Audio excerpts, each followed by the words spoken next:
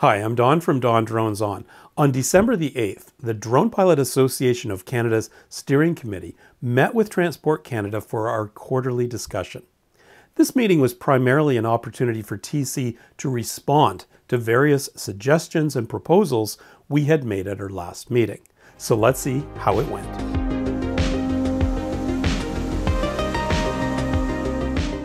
The Drone Pilot Association of Canada, or DPAC, represents recreational and small commercial drone operators by promoting safety and a reasonable regulatory environment in Canada. There's a link in the description below this video to our website where you can learn more about us, check out our resources, and join the organization. It's totally free. 1,481 members at this point. The meeting on December the 8th was our third quarterly meeting with Transport Canada, and we had a packed agenda. Our representatives were Steve Bannister, Steve Bogner, Mike Hill, Nick Seamel, and myself.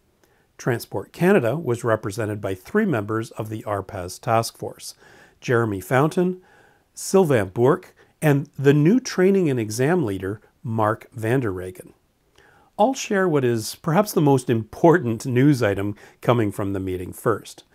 Do you remember the proposal for regulatory changes Transport Canada announced way back in April of 2020? Well, it sounds like it will soon be formally released. That proposal was quite complex, and I covered it in a few videos at the time. In a nutshell, they proposed four things. First, the good news: the allowance for advanced pilots to fly certain kinds of operations just out of visual line of sight, such as behind a building or beyond trees. They called it localized BVLOS.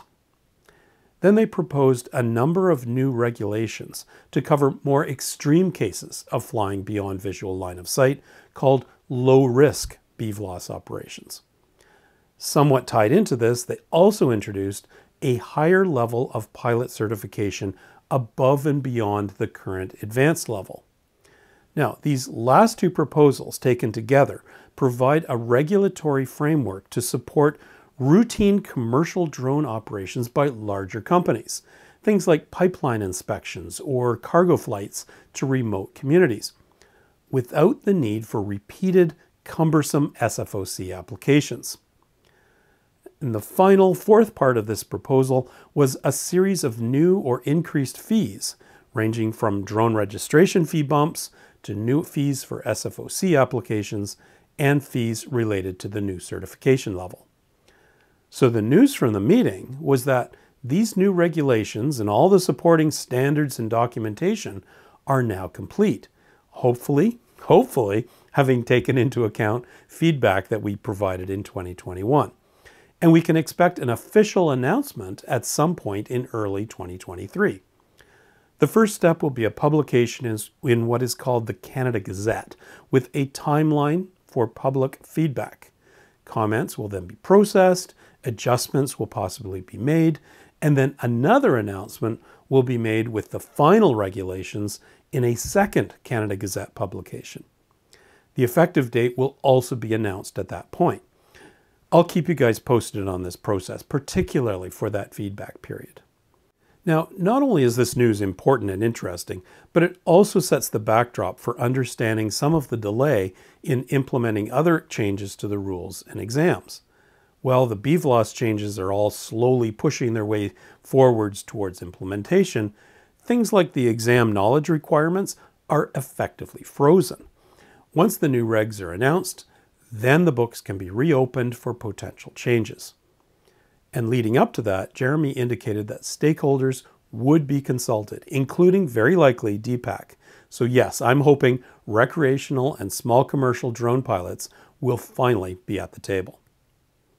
If this is sounding slow and tedious, well, it is, but it's the reality of government. There are a lot of stakeholders and lots of moving parts, and it takes time to progress. I'm not defending that, it's just the way it is. Fortunately, not everything is bound up in the regulatory process. We heard at the meeting about the results of their scrubbing of the exam question pool. This was already in process back in September when I presented our analysis of the knowledge requirements. And apparently TC went back and cross-checked their work which was based on looking at questions that people seemed to struggle with, and they compared that with the DPAC presentation of the worst knowledge requirements. And no surprise, there was a lot of overlap. In the end, they reworked 30 questions and completely removed another 90 out of the pool of perhaps 1,000 or more questions. And this has already been executed. So if you take the exam today, you will not be asked how long you should wait to fly your drone after scuba diving. Yeah, that was the example they used. They also removed questions related to complex aerodynamic maneuvers, some stuff about oxygen requirements, atmospheric composition, some parts of chart reading that drone pilots really shouldn't need to know, and some complicated airspace resolution questions. Now, the exams still cover a vast amount of material, but it sounds like the number of times you yell out, "What the f-" should be somewhat reduced. More work ahead, but a step in the right direction. They also indicated they were seriously considering a learn and test approach to either replace or augment the current method of simply having exams.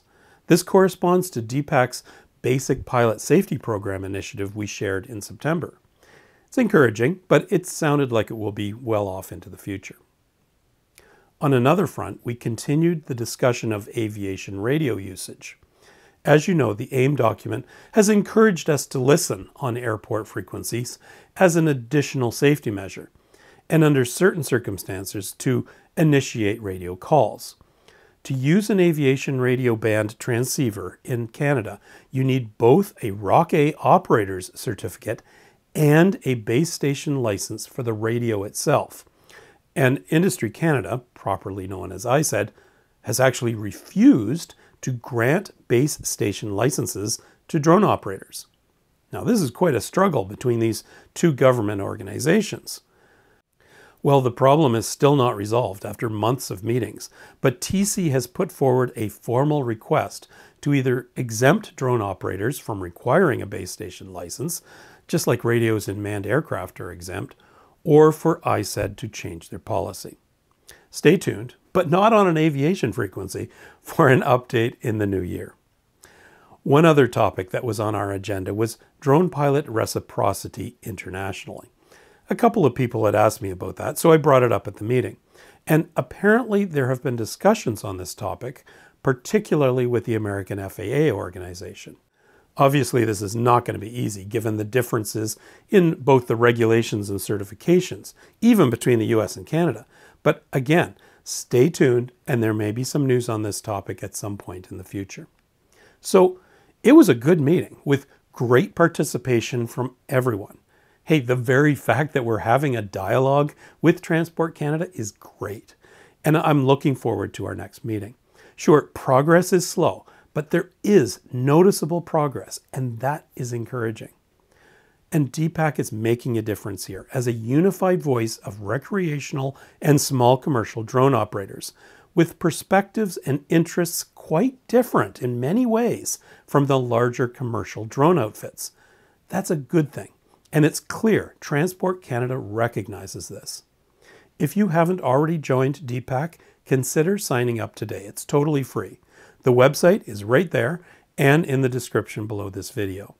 Each and every membership gives us a stronger mandate and continued respect from Transport Canada.